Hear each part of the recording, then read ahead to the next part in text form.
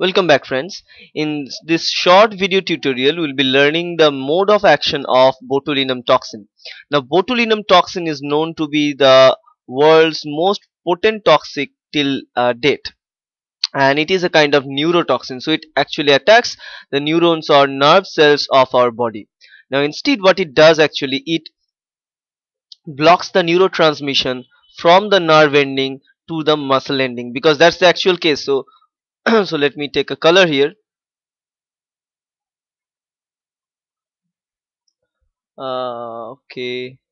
Okay. So what happens actually, there are neuromuscular junctions that are present in our body which controls the movement of our muscle due to different stimuli. For example, we can see here, this is a neuron ending, and this is the muscle, and there is a place where neuron and muscle are very close to each other called neuromuscular junction. Now the role of this region is that there are vesicles that are present in the terminal of neuron here. The vesicles will be filled with different chemical mediators like acetylcholine. It can be filled with glycine or gamma aminobutyric acid or GABA, and different other chemical molecules. Now some of those they are called neurotransmitters. Some of those neurotransmitters can act or can be secreted for contracting the muscle cell, or some of them are there to stop the contraction of the muscle cell. So neurotransmitters are there, some are acting as helping in the contraction of the muscle, some are acting blocking the contraction of the muscle. So it depends that it occurs properly, otherwise the muscle contraction uh, will be bad, and as a result of wrong muscle contraction, wrong muscle coordination, it will be a horrible effect. So body cannot, so our own muscle can't be controlled by us, so it will be a dangerous situation. That's what is called the paralysis, right? So paralysis can be of two different types. One is that the way to not controlling, the actually paralysis means the mistake or inability to control your own muscle movement, right? So it can be of two different type. One is spastic, another one is flaccid. Spastic paralysis means if your muscle is getting contracted, it is not coming back. So actually it is having two forms. One is a contracted form, and then the relaxed form, right? Relaxation. So this is a balance between contraction and relaxation. Now what happens if your muscle always remains in contracted form? It will be called as a spastic paralysis, and if your muscle remains at the relaxed form, it will be called a flaccid paralysis. Okay. Now the toxin of botulinum causes a flaccid paralysis, and toxin secreted by tetanus bacteria causes spastic paralysis. Both of them are paralysis. Both of them are not able to control your muscle movements, but they are acting differently because they are blocking different type of neurotransmitter secretions. So let's begin.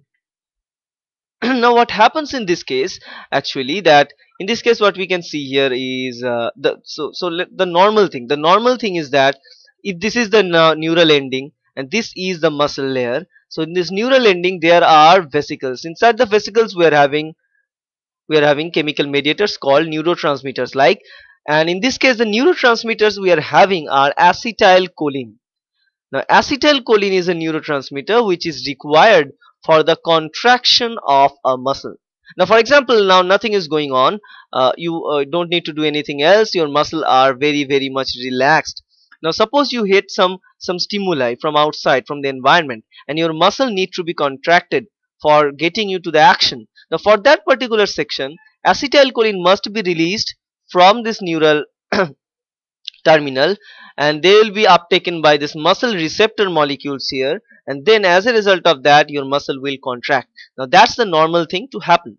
Now for this to happen, there is a coordinated fashion of different protein molecules. For example, these are called snare proteins like SNAP25, syntaxin, synaptobrevin. These are the different snare proteins that are associated with this contraction or relaxation of the muscle. Now look at that. The synaptobrevin is a protein attached with the vesicle that is there inside the axon terminal of the neural ending.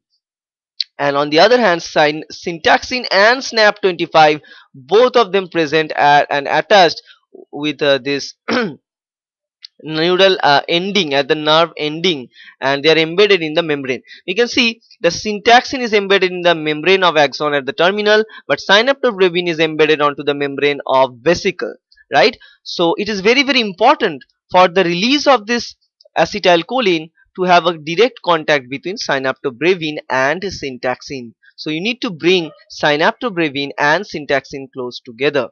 After that, you also require some accessory proteins called SNAP25. So the first job is to bring synaptobrevein and syntaxin in close proximity. Second job is to bring SNAP25 in the picture, because now SNAP25 will help in bringing this vesicle very very close to the membrane, so that they can dock and the neurotransmitter acetylcholine can release in this case, right? So SNAP25 plays a very vital role, and once it will be fused, then the neurotransmitter will release, and then the neurotransmitter will go and bind with the acetylcholine receptor that is found onto the surface of muscle cell, and then binding of this acetylcholine to the receptor of the muscle cell will trigger several downstream processes, downstream signaling, and then it generates the contraction of the muscle. That's the normal case. Now what happens if a botulinum toxin is injected into the individual body? The botulinum toxin is an exotoxin. It is made up with two subunits, subunit A and subunit B. And this in this two subunit, B subunit is responsible for the binding. This is the large subunit, and A subunit is for the activity. It is a small subunit. As you can see in this picture, this black protein is designated here as a botulinum toxin, and this red molecule that is popping out from the cell membrane of the axon terminal is called the botulinum toxin receptor. It's not actually the receptor botulinum toxin receptor name come because botulinum binds with it, but actually it's a kind of normal receptors that are found onto the surface of our host cells like neurons. And what botulinum can do, the botulinum toxin can go and bind with this kind of receptors, and it actually bind with this receptor with the help of its large B subunit. So botulinum toxin will go and bind with this botulinum toxin receptor at this axon terminal.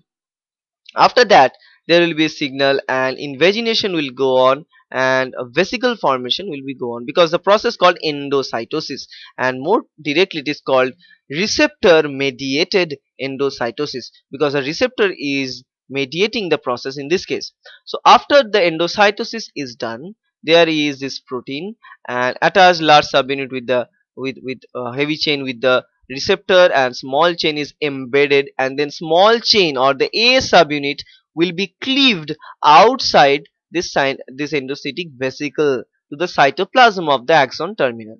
That's a very important stage. So after the engulfment, there will be a cleavage between the A and B, and A or small active subunit will be released out to the cytoplasm of the neuron terminal, and then this particular protein subunit A will come and they will cleave the SNAP25 protein.